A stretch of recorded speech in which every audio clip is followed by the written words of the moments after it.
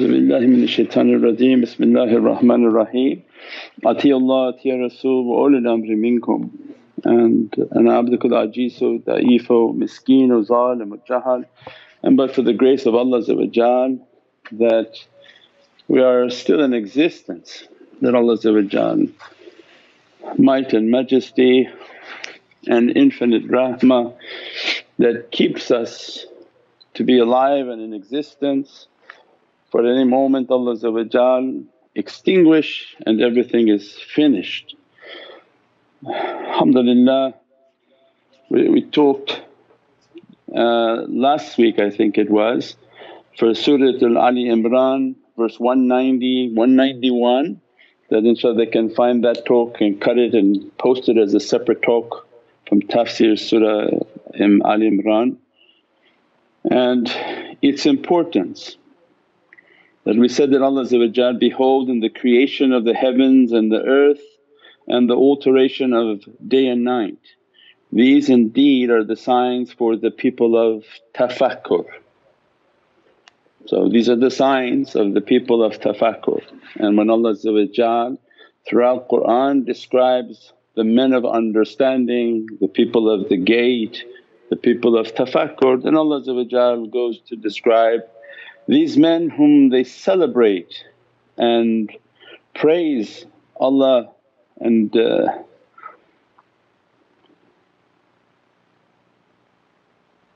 qurun, that their dhikr is much, is excessive. That these Allah want to describe the people of Tafakkur that they're excessive in their zikr and their praising. And they praise Allah standing, so you'll always see them in their zikr. You'll see them praising Allah sitting, they never sit idle without remembering Allah, making salawat upon Sayyidina Muhammad, because that's the highest zikr of Allah. Because when we make salawat we say, Allahumma salli ala Sayyidina Muhammad wa ala ali Sayyidina Muhammad, and lying down. They even in their lying state of sleep and lying on resting, they are in dhikr of Allah, and they contemplate the wonders of the heavens and the earth. And in their consciousness and fear of Allah, they know that He did not create this as a playground, as a joke or something idle. There is an immense reality in this creation, and our life's purpose is to understand it. And if we're not understanding it, this life was something heedless. But from this you can understand that somebody is not Ahl Tafakkur if they don't make zikr. So somebody says, oh this is a great thinker, but they weren't known for dhikr, for being in the dhikr, to make dhikrullah. And Allah saying, well then that's not the people of Tafakkur. How they got their understanding, or they used their brain, or they read a lot, or they sat with genies and someone told them something. But Allah give the characteristic of these people, these titles in Qur'an, these are the people of immense zikr. So that inshaAllah is a reminder for myself that Allah is giving, that the people of dhikr they can reach to these titles, these understandings, and to be from the people of Tafakkur, ulama qa'iman bil qist, the ulul bab, the people of understanding, the people of the gate inshaAllah. With the immensity of these holy nights and the blessed birth of Imam al-Husayn Imam al-Abbas Imam Zayn al-Abidin, that Allah dress us and bless us from these blessings. And alhamdulillah that Allah open a means in which to give a reward, and that reward requires a testing. So when people are contacting, and this is the purpose of help me at nurmuhammad.com, and supporting and participating and listening to the zikrs, all of that is a means in which to Allah to raise and reward His servant. There has to be a means in which to be tested. if we're not in a life in which we're going to be tested, we have something of some sort of test coming into our life, how Allah want to grant a reward? And how Allah want to raise the servant if they're never in a condition that they're being tested and that they even understand they're being tested. They don't view it as just, oh this is the hardship of life. So it means that when Allah wants to guide a servant He sends them to guidance. So the first thing the guide can tell people is, you're being tested, so that they understand that there's a test, there's going to be a reward or punishment in the test. You're going to fail or you're going to pass in the test. And that's an immense rahmah. And that's why Mawlana Shaykh would describe those whom run away from awliyaullah, they ran away from Allah's mercy, because that was the way Allah was going to lift them and give them their darajat, give them the ability to rise to the occasion. So the communication, the emails, the participation is a ni'mat from Allah, an opening, a means in which to advance ourselves. Now when emailing and dealing, we have to have a level of faith. So every interaction is like a doctor's office. As soon as you interact on these emails, your level of faith has to be firm. You have to actually have a level of faith. Some of the emails that are coming in, they appear to be as if no faith, hostile, aggressive, somewhat abusive. So this is a process of faith in which you have a faith and say that, how I'm going to interact with this email right now as if I'm interacting with Prophet. Well, what is the difference? That's why all of the teaching is this Hadith Qudsi. There are people whom they do all their voluntary, they do all their mandatory worshipness, and as a result they do all of their voluntary worshipness, and Allah gave a satisfaction to them and granted them a sincerity, and that's Hadith Qudsi. I become the hearing in which that servant hears, I become the seeing in which that servant sees, I become the hands in which that servant hands, I become the feet in which they move, I become the breath in which they breathe. So much so they become Rabbaniyun and they have kun fayakun, and each to their darajat. But for us is an understanding from the ocean of faith that if you come across the turuqs, then know that from amongst these tariqahs there are many of those individuals. This is the tariqah makes those, is a machine for producing maqam al-ihsan, the maqams of perfection, and that the servants they can reach towards sincerity. Many have been given a gift in which Allah gives them a hearing, an inspiration. Some have been given, not because it's not so freely dispersed, where they have a seeing, they're Ahlul Basira. And if they are hearing and if they're seeing, Allah blesses their hands and their communication. Only now we understand what that means, that I be the hands. Why the hands? It was for manual work? No.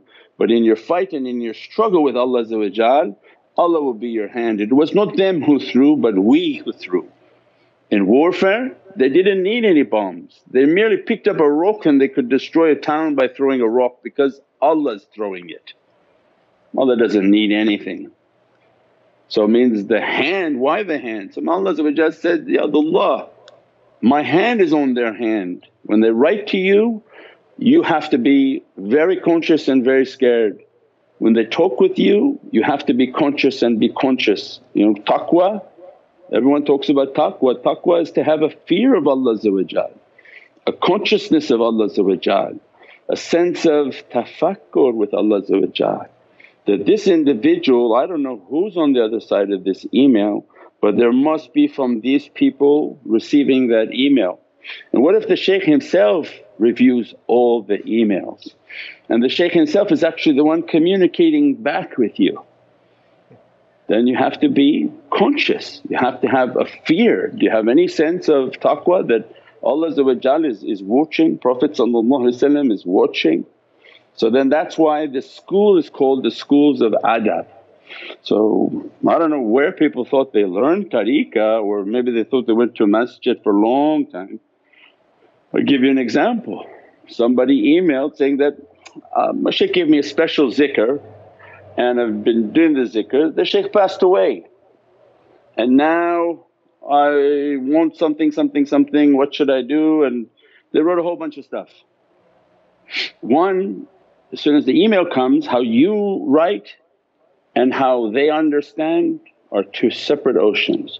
One, you're trying to qualify yourself as that you are of a special status and that you were given a special wazifa by your shaykh. Now what should you do? The shaykh passed away. Just all of that information will open the shaykh's heart to understand and now reply to you a special way to see what your status is and how high do you think you are. So immediately they send back an introduction that, thank you and here's an introduction to Naqshbandiya and the center. Second email is also how to do muraqabah, and then a third email, here's our awrad. And then a reply comes back, you may not have understood my email and what I was requesting, and then going on and on and on and on. And then again a polite reply back, it's maybe you didn't understand our reply but we most definitely understood your email. And then another reply from the person that, inshaAllah in the path of Allah everybody to be humble and thank you and bye. So they gave a whipping and took off. So to do this type of work requires a tremendous amount of patience with people. But we use this like in a hospital, that when you see a patient and the doctor goes and makes rounds with all the other residents and students who are trying to be of a good character like a doctor, and then says, see this patient on the bed, this was a big no-no. What this person did was big no-no. That when you write to a shaykh, you don't need to calibrate yourself of who you are, what status, because you know that once you say that you're going to get everything you didn't ask for as an email back. Because now they just want to see who was your shaykh and how did they train you? Because if he trained you, you wouldn't have replied back the way you replied. So you're an untrained person, you're not a trained individual.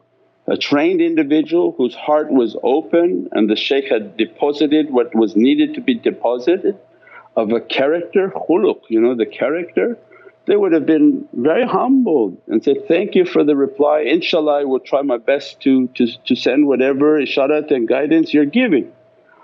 For you to ever presume the shaykh didn't understand, leave. If you don't think that shaykh is capable of understanding you through an email, through the energy and intention of what you're even writing, then you've already said you don't even need to be with that person.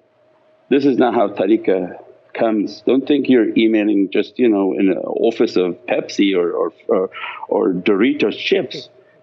You're dealing now with heavenly guidance, and they're going to calibrate and see where and start to poke you to see where you are. So one, the tariqah rules is that unless you have a satellite connection and your shaykh deposited the heart with its knowledges, and that you were given your firasah, your ahlul basira, and that you don't need no more a cellular connection from shaykh to shaykh on the earth, but your shaykh had opened your heart for your satellite connection with the heavens. If you've been established like that, you don't need contact on earth, you don't need a earthly guidance because your satellite system is working. If you have not been of that type where you went into seclusions, your heart has been opened, your eyes are open, your connection with heavens is there, you have a satellite. Satellite meaning that it's coming from Divinely Presence, it's not coming from the network on earth. Awliya are network on earth, but satellite means it's coming directly down. If you're not that type of person, which was clearly understood, then you need a living shaykh, and that's why they sent you the email that, here's the muraqabah. that at all times you need to be under the guidance of a living shaykh. Why? So that you can get your guidance, that you can get your protection, that you can get your coordinates. Because this is the most dangerous state in which that you are not connected to anyone. And as soon as you meditate without anyone connected and your ability not to be connected and to understand your connection, then shaitan can interfere with your line and with anything that you're trying to understand, and could be years of shaitan fooling you until a big calamity and you make a very bad choice and things go very bad, very fast. That's why they sent the email that make your connection. And that's why they sent the email is do the awrad, because if you're not connected and you don't have a cellular connection, shaykhs are passing away every day. Then you're supposed to be inspired to go to the next shaykh and then do their awrad, do their connections. And if Allah inspiring you to this channel, then it's made it even easier for you. That Allah's inspiring you and your shaykh is inspiring you, that keep connected to these people so that you can make your connection to Prophet and that you can establish your satellite network. But all of that requires from Surat al-Kahf, the 18th surah, good manners. It's your own manners that will make you to run.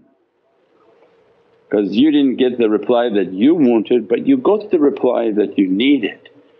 Because you wanted to calibrate yourself with the status that you have. So immediately they sent you something and your reply showed that you don't have that status and you didn't establish that connection that you needed to connect with.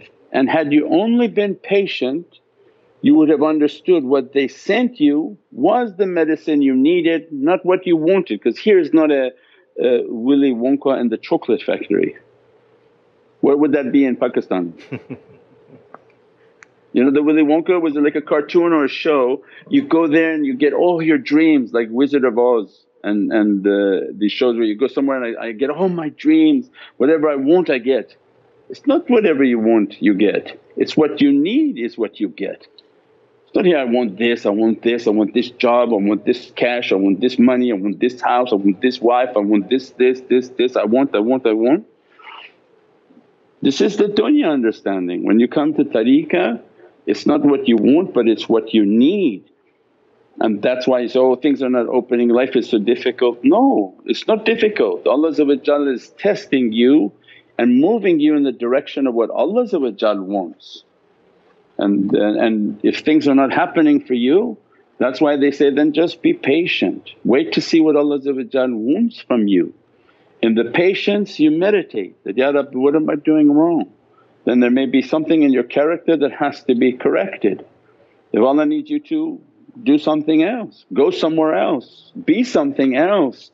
Only the humble whom they have sabr and patience, they'll find out what Allah's coordinates for them is. The shaykh's job is not to take your path but only to guide you on the path. They're not to give you the answers to every test that comes. So if you don't understand that when you email, help me at Nur Muhammad, you're entering into a testing facility. And another one, an aggressive person, they give donation, immediately their emails are now onto the system. We give a newsletter and we don't even give emails more than once a month, and then we have to push Mahdi, please make the email, send it out, it's Shaban. They get an email and immediately a reply that, take me off of this spam list, take me off of all this thing, take me off of all this thing. And this person had been donating and clicking here, clicking there, clicking everywhere, and emailed you back, no problem, you're actually going to be off all our lists. But do you understand that when you gave a support, you showed your interest for the tariqah. And the tariqah is not sending you an email from 20 different organizations, but we are mashaAllah very active people. Our email shows you all the YouTubes, all the books that we produce, all the websites that we have out, all the charity work that we've done. It looks like 5 companies are sending you one email, and the bookstore and the online store that now supplying products from all over the world. These all go to support the tariqah, support our mission and our work. and it has immense amounts of expense. How much did they spend just on doing their YouTube analysis? You have to ask Haj Shamash, he ran away. Is he hiding somewhere in the corner there? He's not there, yeah, ask him later. Yeah, so this is tariqah. As soon as you email the shaykhs and you get into their system, they're going to put you like a washing machine through everything. Could you imagine that you just sent an email to Prophet that, take me off your spam list? You lost your mind? Do you know who that you're dealing with that you email things like that? And this somebody who emailed donation. So this shows you this horrible state of people's condition, the horrible lack of faith that people have, and the danger of their own personality. They don't need to worry about anything else. They don't need to worry about any outside force, nothing. Their own character will destroy them. Their own inner demon will destroy them and cut every rope of rahmah and mercy if they're not able to control their anger, control their finger, control what they type. And they should have entered the door with a taqwa and a consciousness that as soon as I email these people, as if I'm emailing the heart of Prophet. And anybody who comes knocking on that door, they're coming to the ahbab and the lovers of Prophet. As soon as you knock on the door, who's going to be answering? Inside the heart of Prophet is all the lovers. So any one of them that you deal with, be careful, be gentle, be very soft. This is tariqah, and tariqah is meant to agitate and aggravate, and it's not about what you want at all. Tariqah is never about what you want but what you need to survive what's coming, because your coordinates and Allah's coordinates must be very different, because you have not reached taslim and submission. So the shaykhs are trying to bring you closer to what Allah wants for you. And if they don't have the ability to guide you through your email and know who you are just by typing, then you should find someone else, because that's not a shaykh if you think that you have to describe your life to that person. That's what would be the benefit of that?